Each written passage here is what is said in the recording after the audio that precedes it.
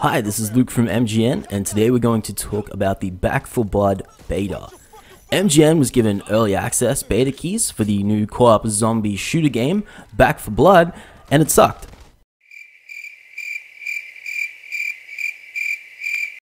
More? They want more? You want more? Alright. I'm going to start by disavowing some of the more common beta version excuses like, it's a beta, they can fix that, or what do you expect, it's just a beta. Look, these are cop-outs and they don't really apply to Back 4 Blood. Why? Because this model of the game that the players have been beta testing recently is something that the studio has made a statement by saying, this is a version of the game that we feel is at a point where it's playable enough for the audience to sink time into and provide feedback based on its current state. As such, I'm going to judge your game on that statement. If you feel comfortable in releasing this model to the world, even without it being the final product or the final version, well, it deserves to get assessed as such. Let's start with the card system. This is obviously something that Back 4 Blood wants it to be like sort of its key difference between this and its competitor in Left 4 Dead. This is something the developer wants to be the reason that when you sit down and open up your Steam library, that you select Back 4 Blood instead of Left 4 Dead. And it's absolutely awful for a lot of reasons. One of them being that the beta sort of has no introduction or tutorial for the card system, which without explanation is pretty ridiculously convoluted and really unintuitive. Having the key feature of your game beta tested without a tutorial or sort of any sort of in-game guidance, that's pretty unexplainable for me. I don't know what to say about that. Expecting players to provide valuable feedback on a system that you do not explain at all, that is stupid to a ridiculous degree. It sort of lends credence to the fact that the Back 4 Blood beta is more about marketing than it is gaining and acting upon player feedback.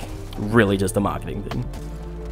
If you want to release a demo of your game that looks and plays like shit, don't pretend it's a beta that you're going to gather feedback from, when it's obviously that's not your intent. Just call it a demo that looks and plays like shit, that you've released to generate some buzz by getting sort of Twitch and YouTube personalities to play, and then shill to their audiences. Alright, we're going to move on from the horrible implementation of the card system to how the gimmick actually functions. Like I said, it's supposed to be something that is going to be Back 4 Blood's sort of point of difference from Left 4 Dead. You get cards that are meant to change the gameplay very slightly, so that each playthrough can be done a little differently or sort of optimized with certain roles, card selections. You get the idea. It's not a bad idea. Turtle Rock Studios clearly needs something to help with the longevity of their game, because the angle that Left 4 Dead approached to get longevity out of their game, in quality, clearly isn't really going to be a factor with Back 4 Blood, so they've opted for providing that longevity and replayability in their card system. The problem is execution. The card system could have absolutely been fun and exciting, and something that would make you want to continuously do runs of the game's level, but it isn't executed well, and becomes something devoid of interest almost instantly. If you're going to have cards affect the gameplay to the point where the players are coming back time and time again, well, they need to be impactful, they need to be interesting.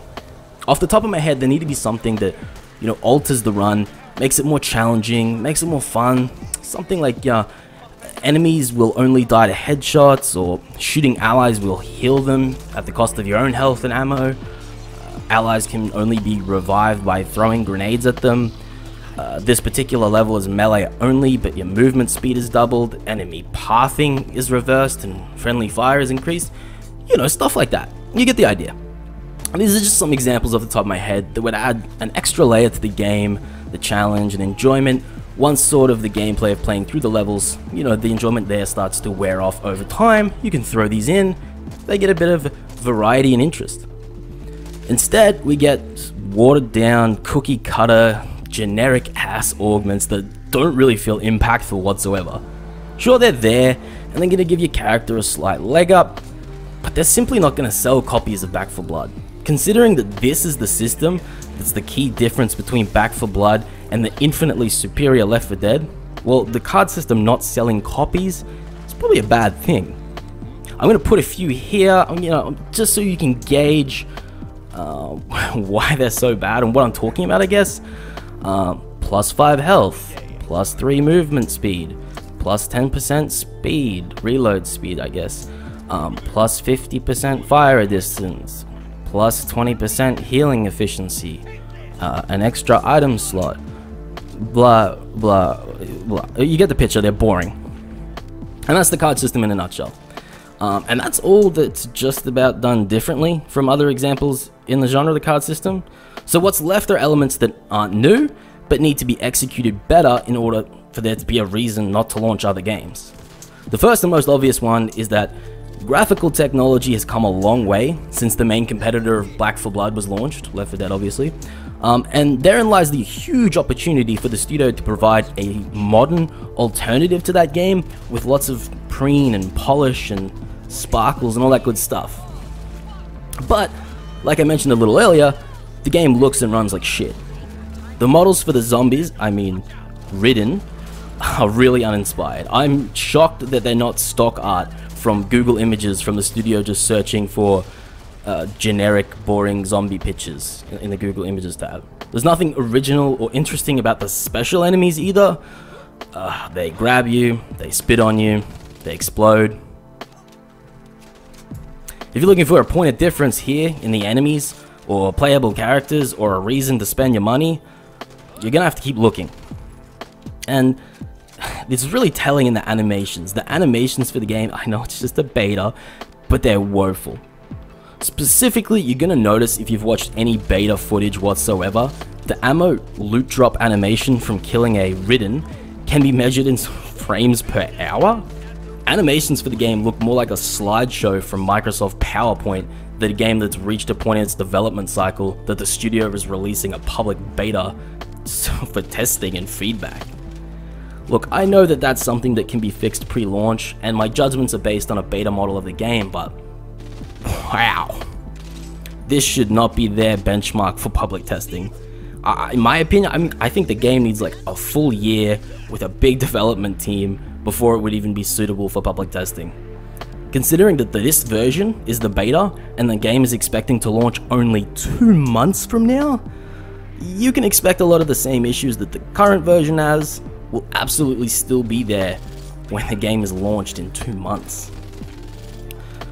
Look, there just simply isn't enough time between now and then for the game to be as good as Left 4 Dead, let alone better than it. Simply put, it's just worse, and there's really no reason for you to buy it or play it instead of older games. I could keep going on, I could keep ranting, but the too long didn't read of the whole thing is that Back 4 Blood is a bad game with a bad name. Don't waste your money, and if you have an urge for the genre, just boot up Left 4 Dead and you won't regret it. Thanks for listening.